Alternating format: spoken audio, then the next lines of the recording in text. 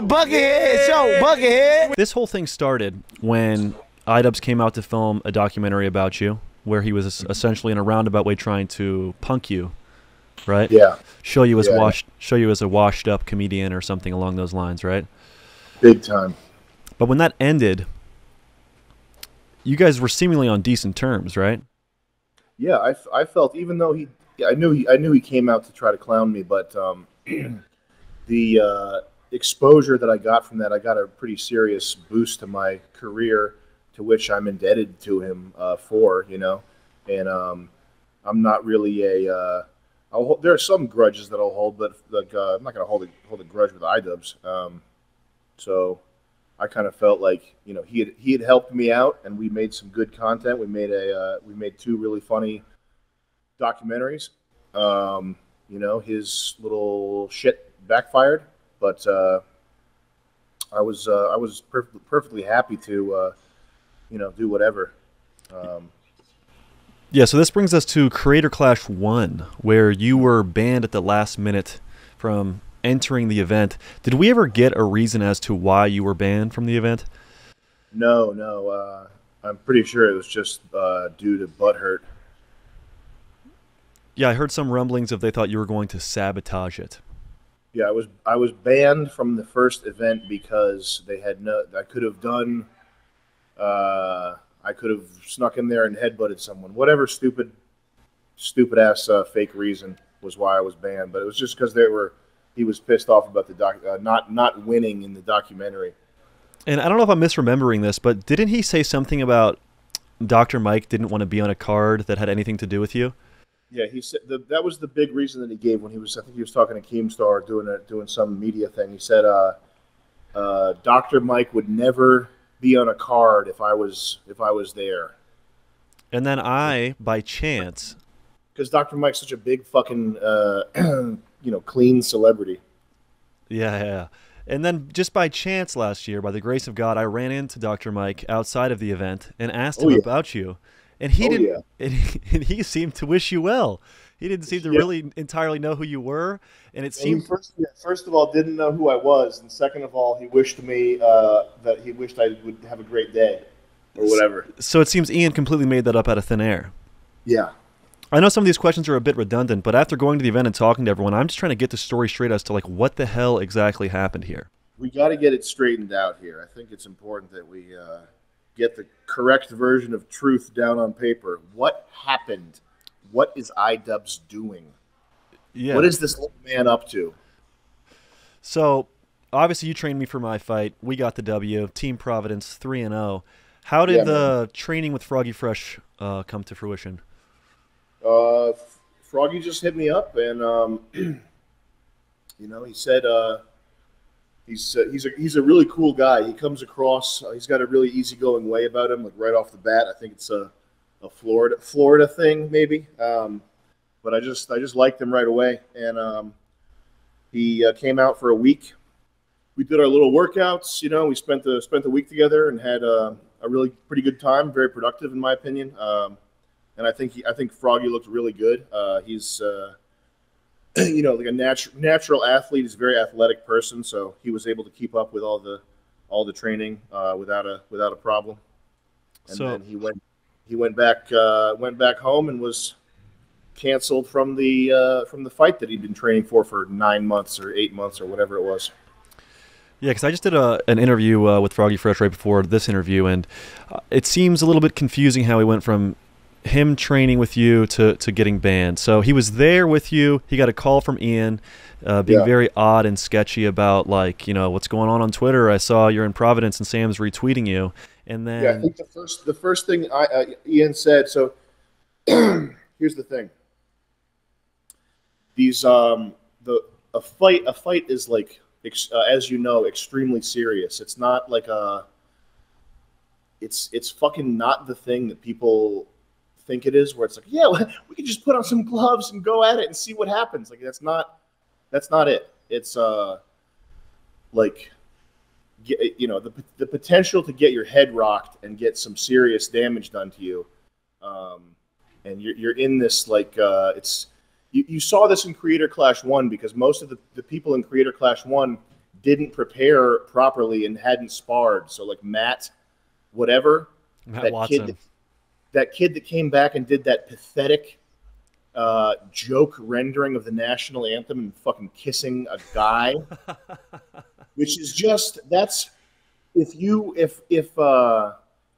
an old guy, an old bald guy ruins you and totally disgraces you in a fight and just stomps all over you and mashes your testicles into the mat and humiliates you forever, then yeah, you have to double. The only choice you have if you have some type of influencer career, some type of comedy career, the only choice you have that Matt Walsh was willing to take the time to go through is to double down on the I'm gay and start making music videos in purple bathtubs and doing just the pathetic side antic shit. Everybody knows this from high school. If you can't beat up the jocks and you get brutally harassed, what are you going to do? You have to double down on the, hey, I'm a clown.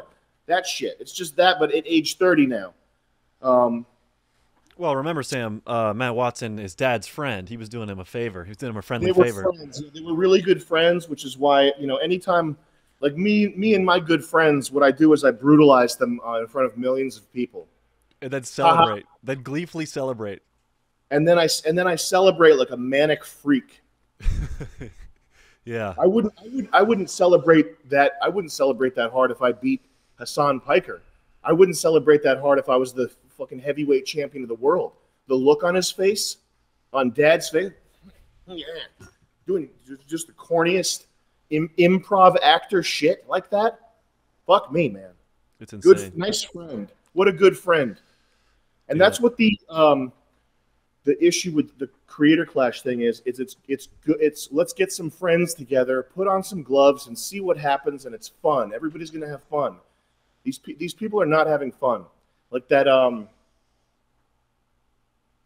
bitch, what's her name? The Dungeons and Dragons chick that came out in the Satan costume and got mollywopped by a little girl. They lost to Yodeling Haley? Yeah, Yodeling Haley, a young little girl, beat this old lady's ass.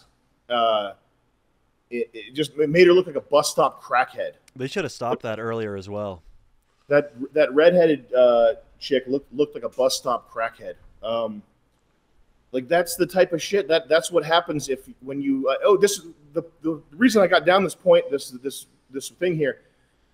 These are not fun little insignificant throwaway things that we do for fun. This changes your life. If you lose in a brutal fashion, that changes your life. Matt Watson, his life has been completely altered from the course that it would have taken because of that beating that Dad put on him. That's how it is. That's what happens if you get brutalized in front of millions of people. It doesn't matter how much you are laughing about it or being, I'm a good sport and we're just here for charity, guys. No, you just got steamrolled in front of everybody that would ever have an interest in watching you. And that's going to be on the computer forever for your kids to look at. You know what I mean? Like this is not, and that's, they know that too. They're just pretending. The people that are like, yeah, it's all good. Bloody mouth, broken nose, busted eye. Yeah, it's all good. We're good now. That's pretend. That's all pretend. And so if you're going to invite somebody to do this, like when I trained you, I was like, my mindset was just, and I'm not saying I'm a great coach or something, but my mindset was like, I have to 100%, I have to make sure that Brandon comes out of this with his head intact, with a win, not looking like a jackass. Like this is the most important thing in the world. This person has like put their health in my hands. You know what I mean? Yeah, we weren't joking around. You can see, I mean, there's like 3 videos of us training. I'm not joking at all. Fun, man. We were not having fun. No. You were throwing up. We were both just sweating, just working, wake up, work. It was that kind of time. There was no laughing. There was no content create. We're making some great content together. We weren't like we should do a podcast and just have a blast and go do go-kart. Like no, none of that. So idubbbz is bringing these Anisa is bringing these people together who know nothing about fighting. They don't understand what it's like to get punched in the face. Chris Raygun, going up against a black dude that's like half a foot taller than him. That's fucking nuts. See, That's nuts. I want to ask about that. So before we get there, but the point being, they left Froggy Fresh out. You know, they left him out to dry. They did not communicate with him. They were not helping him like put together training. They were not checking in on him to make sure that shit was going well. There was just radio silence from the time that they got him signed to the time that he came here. It was just radio silence, and that's completely. If someone's career, brain health, etc., are on the line, none of that's acceptable. If I was putting together a fight promotion of any sort, I would be checking in at least weekly, like make sure this person's like got the right coach, has a game plan, knows what they're getting into, has done sparring, etc. But there was none of that. And then when Froggy Fresh came here and tweeted about it, he immediately gets a call from idubbbz saying, "How do you know Sam Hyde?" First thing is that when he picks up the phone, "How do you know Sam Hyde?" That's crazy. So do you think that the reason for Froggy Fresh's ban was the "I'll subscribe to Anisa's OnlyFans if I lose," or because he was training with you, or an amalgamation of both? I think it was a mix. He's kind of a shit starter. He's like he's a Florida guy. You can't tell someone from Florida not to do something because they'll just keep doing it. Like that's like it's just not in the cards. You take some guy from Florida, you say, "Hey, can you chill out and not do that?" They're going to do the opposite. So I think Froggy was starting to put it together that he had been kind of neglected by these people. He was he was probably pissed off at not having any sort of communication or lifeline in this frankly very scary process towards the end of it. And yeah, I would imagine that's I haven't talked to him about it, but I would imagine that's why he made the OnlyFans joke. But it's a joke, and she's not ashamed of her OnlyFans. So what's there to be ashamed of? He didn't say that she's a succubus with a foot wide hole that. He didn't say anything about stretching her hole. He just said he was going to subscribe to her OnlyFans. Sam, if I lose my next fight, I'm going to sign up for a season pass to Fish Tank Live. Oh, that's a low blow, Brandon. You shouldn't subscribe to the thing that I'm not ashamed of, that I make money from. I spoke with an entire group of people outside of Creator Clash that were in Garfield outfits, and they were banned from the event for wearing masks, and they were told by security it was because they were afraid you were going to sneak in. So they're banning 5'2", 125-pound people with masks on because you could be Sam Hyde. Well, you know what's crazy? In addition to pictures of me, they had security had pictures of Jet and Julian at the venue. That's true? That's true, yeah. Which is like Julian's never said anything. Like I mean Jet has like spicy Twitter or whatever, but Julian has said nothing but nice things to idubbbz. He's never insulted him. He's never said any one sideways thing about anybody. And it's just really funny how petty they get. Well, Anisa blocked me on Twitter, and I was thinking, like, well, what have I done? What have I said? Yeah. And also, we made these signs that said "Free Froggy Fresh." Froggy did nothing wrong. And they made their way down to the part where the fighters walk out, and Rusty Cage tweeted out a photo of the posters and said, "Uh-oh." At the after party, Anisa came up to him and said, "Rusty, I just want to let you know, that tweet you made, really uncool." Yeah, that seems like a major violation. That seems like something that's really uncool. Yeah, I got an interview with Rusty about it. It's pretty insane. So now that brings us... A lot of people are getting hurt because of that. Very uncool. So that brings us to the opponent they chose to replace Froggy Fresh. I know... Yeah, that actually is a cool move. If I took a picture of a sign that said Froggy Fresh did nothing wrong, that's kind of an uncool move. That's not cool. Okay? But if I'm your friend and I give you a few days notice to go fight a black guy that's way bigger than you, that's actually a cool move. I mean, he was 6 inches taller. I heard he cut 13 pounds and still weighed in 5-6 pounds heavier. That is a massive, massive weight difference. Well, that's a cool move. That's what you do when you care about your friends. You know, these people, they're just good people. They're salt of the earth people. They're the best people. They're the best people.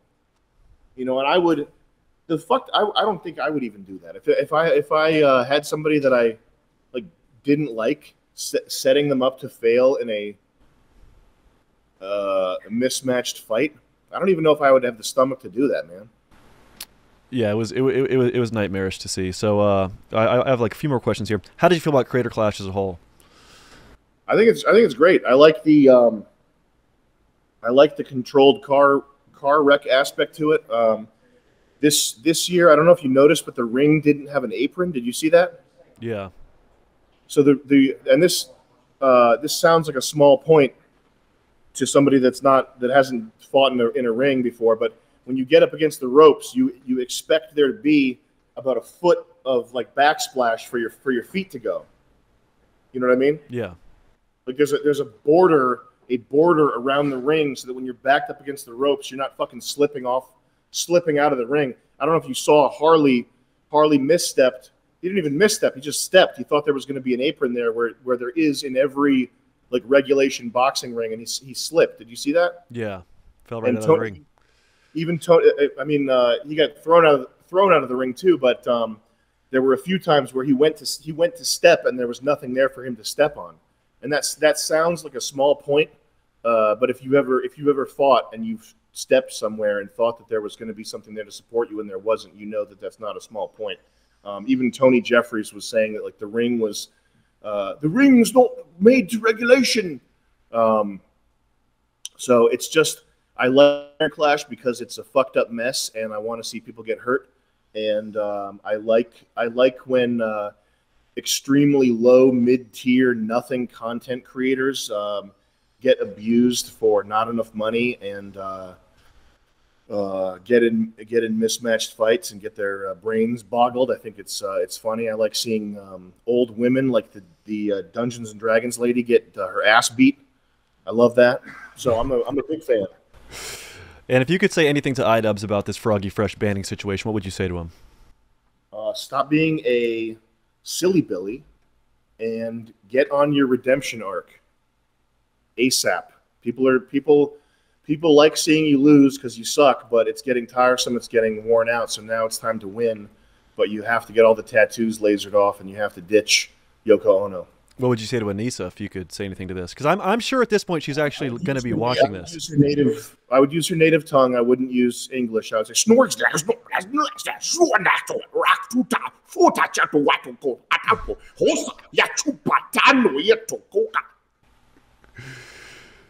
And is there a message you want to give to Froggy Fresh? And then I would enter her hole, which is a portal to the nether realm of hell. And I would go in and get my gold treasure back, and I would come back to the earth realm. You'd enter her portal hole to hell? Yeah. And it's her pussy, Landon. It's her pussy? It's her pussy. Oh, heavens to Betsy. Well, I appreciate your time, Sam. Is there anything else you want to say for the video to the people out there? Anything you want to promote? Just make sure you're not spending too much time on the computer. Ladies and gentlemen, try to get some exercise. Once a day, you have to do it. Movement is medicine. Your brain and your body are not two separate things. They're connected. There are some problems you cannot think your way out of. There are some anxieties, neuroses, circular thinking, logic traps, etc. There are some mental health problems that you cannot think your way out of. You have to use your body to get out of it. So go for a walk, get some sun, do something. Stop being fat. Stop being lazy. You can be a little bit fat. I'm a little bit fat, but don't stop being lazy. It's just, it's not going to help you. We gotta work hard here.